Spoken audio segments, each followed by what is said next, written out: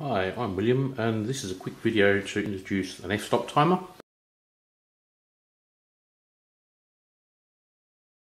This is an open source software and hardware project that you can build yourself, and this video is a very quick introduction to what it physically looks like, how it's connected and what its controls are, and there'll be at the end a very simple exposure made with it. So first of all, there's a screen at the top, which is a red LCD that you'll see coming in a minute. There's a keypad for entering exposures and descriptions. There's a rotary encoder here which you can turn and press to make adjustments. And there are some connections at the front. So there's a socket here for connecting a light meter for metering under the metering your exposures under the baseboard. There's a socket for connecting a foot switch so that you can turn the timer on and off with your foot without having to reach out to it. And there are three mains power connections. So at the bottom here there's mains power in, and there's two mains power outputs. One for when the timer is off, that's used to turn the safe light on, and one for when the timer is on, and that's connected to the enlarger. And on the side there is a USB type B port which supplies power. So I've got here a USB cable which is plugged into an iPhone charger, and up it comes. It says, this is an f-stop timer, and you can press any key to go to the main menu. To demonstrate the timer, I'm using a safe light which you can see is currently on. There's some red light showing in the video, and I've also got here a bedside lamp which is acting as an enlarger instead of having to actually plug in an enlarger in this video. So what I'm going to do is show you first of all the main menu, and you can see here there are a number of menu options that say A, B, C, D, and of course you select those menu options by pressing the matching letter keys on the right hand side.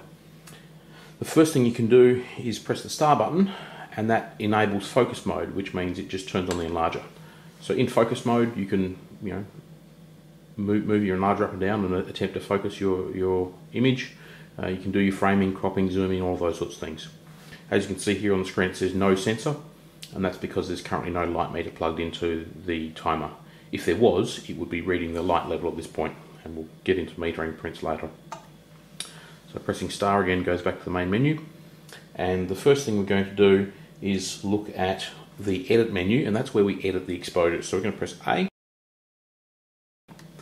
and this is what it looks like when you want to define the exposure. So the first thing you can do is you can see that there it says +2, and that means the exposure is 2 stops. Now the physical duration of the exposure is 2 to the power of stops. So in this case 2 to the power of 2 would be 4 seconds. And what you can do to change that is, first of all, you can turn this rotary encoder and it will increase or decrease the exposure according to how far you turn it. So I can set it here to 3 stops, and that's going to be an 8-second exposure because 2 to the power of 3 is 8. And to execute that exposure you press the hash key. The hash key generally means go to the execute menu or start executing. And here you can see it's compiled our exposure and said that the duration there is going to be 8.00 seconds. And at this stage, when we want to do the final check of our print and its focusing, we can still go into focus menu and come back out, or we can actually begin the exposure by pressing hash. And as you can see there, the enlarger comes on and the time starts counting down. Now at any point you can pause the exposure and then the time will remember, and then resume it. And when it gets to 0, it says program complete, and it resets back to the beginning. So that's about the simplest possible exposure you could do. We're going to go back to the main menu by pressing C. So in general, C goes back up a level. So there's the main menu. A for the edit menu to change the exposure. The other way of changing the exposure is that you can directly type in the value that you want in stops. So press B. B generally means edit, and so we do that, and just say we want 2.7 something stops, so we can say 278, and that's 2.78 stops. D will enter that, and there we are, and there's our specific exposure. Or we might want 4.52, and D for enter. Now you very rarely want to enter numbers as precise and crazy as that. Typically an eighth of a stop or a quarter of a stop is more than enough precision, unless your paper is very, very high contrast. And of course we can go to the compile menu or the run menu, and 4.52 stops, well, it's about 4.5 stops, so 2 to the power of 4.5 is about 22, and we can begin that exposure. Or we can pause it. The other thing you can do is you can press A to go back to the beginning of the program, cancel it and start again.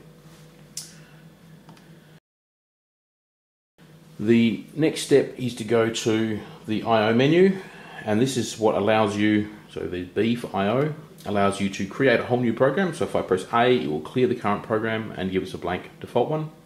Or we can save the program to a particular stop, so we'll say C, and I'm going to save that to slot 5. For example, press D for enter, and the program has been saved to slot 5.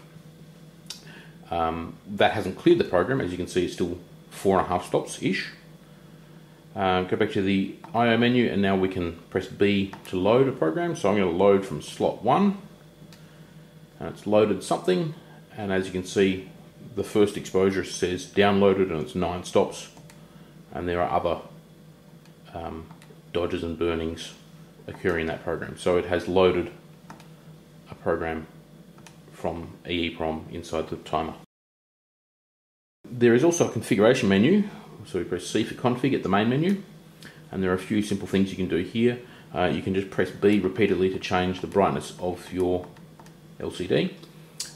You can change the size of the rotary step. So I had it set at 1/4 of a stop, but let's say I want 1/10 of a stop. So I'll press 10, so that's 0.1, D to make the change, and so now the rotary encoder step is 0.1 stops.